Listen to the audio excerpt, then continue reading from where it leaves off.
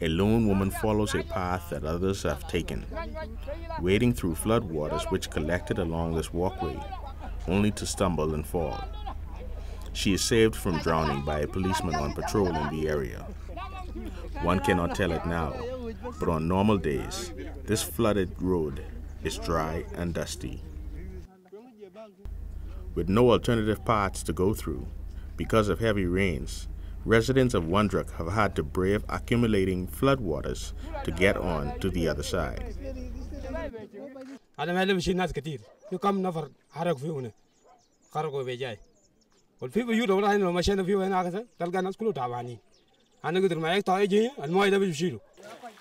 Over the last couple of months, thousands of families across South Sudan have been affected by torrential rains.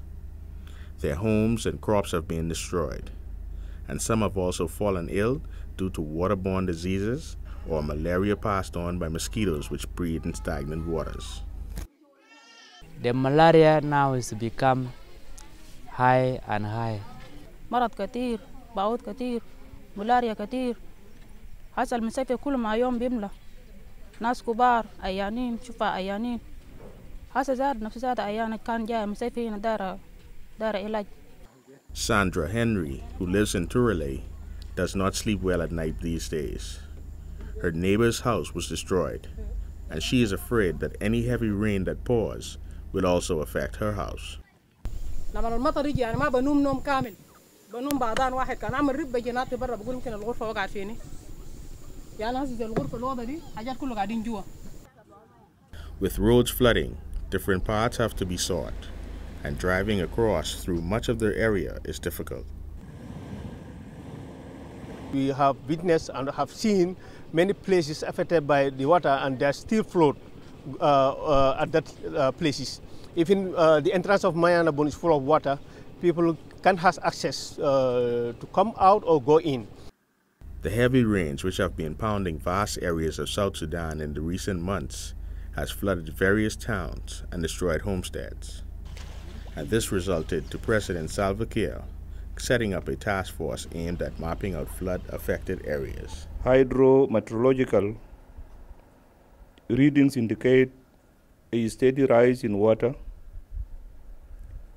levels and rainfall, meaning that flooding may increase or remain stagnant on the ground for a relatively long period. The United Nations mission in South Sudan, UNMISS, has in the meantime been assisting local authorities in some of the areas affected by widespread flooding and torrential rains.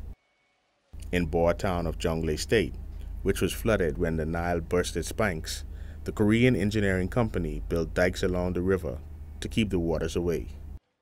Equipped with excavators and oil pressure cranes, they fortified the banks of the Nile to help stop further floods and contain rising waters. In northern Bahr el Ghazal and Warab states, UNMISS provided helicopter flights for the state's local authorities and ministries to carry out a needs assessment. It is a flood, natural flood. It is actually destroy all villages and crops and even animals who were evacuated also.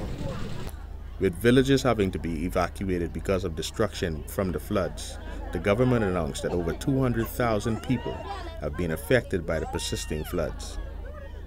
Making the announcement, President Salva Kiir said that his government was dedicating up to $2 million American to assist flood victims who were in need of humanitarian assistance.